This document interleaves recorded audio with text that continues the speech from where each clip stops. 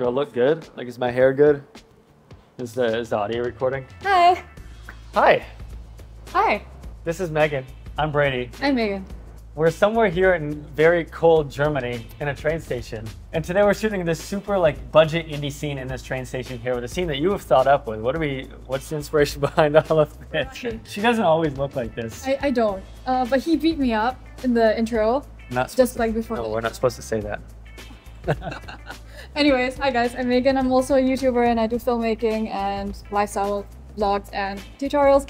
And today, this look is inspired by After Hours from The Weeknd's music video. But our whole inspiration for our film today and our little video is a lot from Wong Kar-wai, the very famous director, because he has so many special lighting and angle techniques that he uses in his shots. In this video, I want to talk about some of the lighting and playing around with some of the small rig lights that we've got here, the portable RC60s. They're battery powered, they're really convenient. Just some lightweight lights running around the train station trying to stay warm. So a lot of the times we say budget and we shoot still on like an FX3 or something nice, but this one I'm just shooting only on my iPhone 15 using the Blackmagic app. So by using the Blackmagic app, we got full control of camera settings. I've only used it like once or twice, so I've got no idea what we're gonna expect out of this. And a little fun fact here, all of this footage that you're going to be seeing is going to be graded with my brand new LUTs that aren't even out right now by the time we're filming. We're still finishing them off. But if you want more information, I'm gonna leave a link down below for that. But iPhone 15, Blackmagic app, my new LUTs, check it out. But let's go see how this iPhone can actually hold up in a scene like this.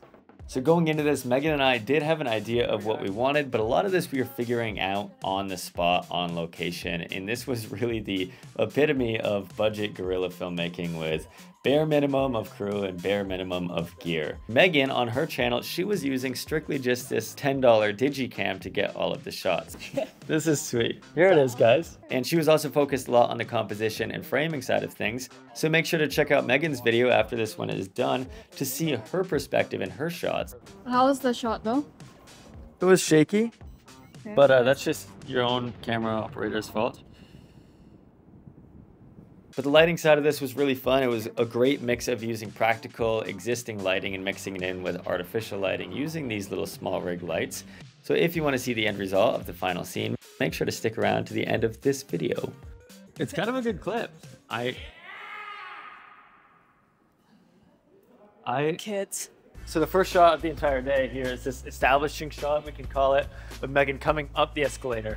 So what we want is just like these leading lines coming from the escalator. We frame up there and her head's gonna kind of come up and reveal from the escalator. So lighting wise, it's tough when you come to lighting like a scene with a lot of already existing lights. Sometimes when I'm shooting wides, it's harder to control it. Sometimes I'll just rock with natural lighting as it is and just work with it. And right now, I think that's the case that I'm gonna do is just let these fluorescent tube lights that are on the wall just do the work for us and shoot this one natural. As we shoot some tighter shots, we'll shape it up and make it look nice.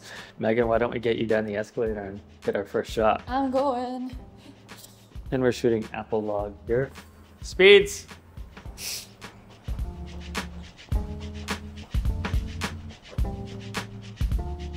Wait, no, I like that.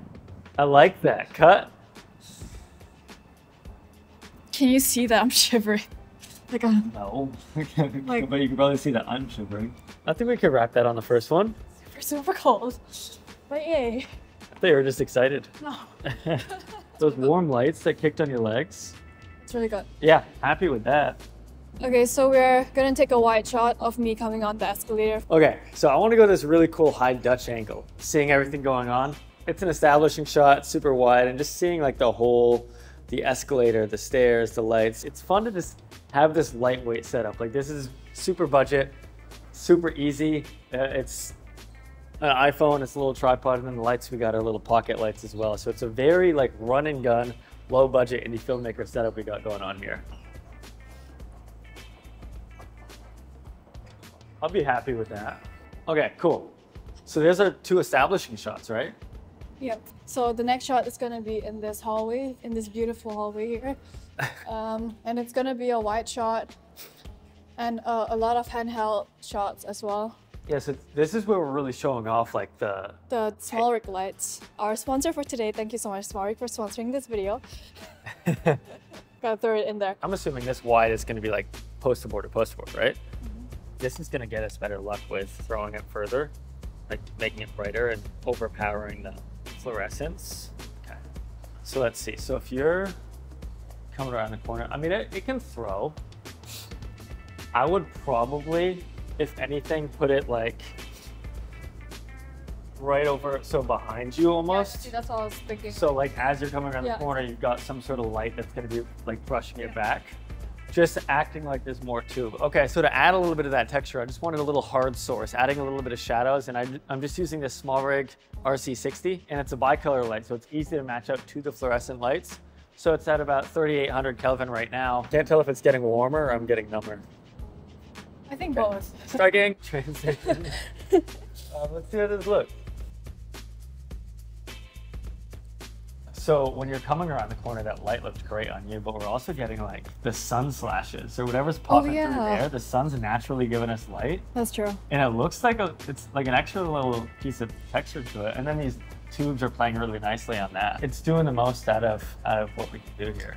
We want to talk about these, I guess, the handheld. So like for this shot, the handheld, I'll be doing the same movement. Like I'll be going like left and right, and then I'll lean myself against the bulletin board, just so you know. Okay. So the nice thing about these is that they're battery powered. So we're in a place that has a little bit of foot traffic, and there's also no outlets. We've got the softbox on it with the grid on it because I didn't want the light to spill everywhere else. So this shot right here, it's like she's drunk. We want to show that. So what we're gonna do is the super wide on the iPhone. It's like a 13 mil. We're just gonna be like really awkwardly close, like really uncomfortable, and I'm just gonna walk with her and kind of handheld, and we're kind of like breaking the walls of reality here as far as lighting goes, because like it doesn't match exactly realistically what these tubes are doing in the world that we're living in, but she's drunk and her life is altered and things feel weird. Let's go ahead and let's run it. We'll give it our best and let's see what we can get out of it. I need beer. I actually need Look at it, it's 10 a.m. I need beer too. Action.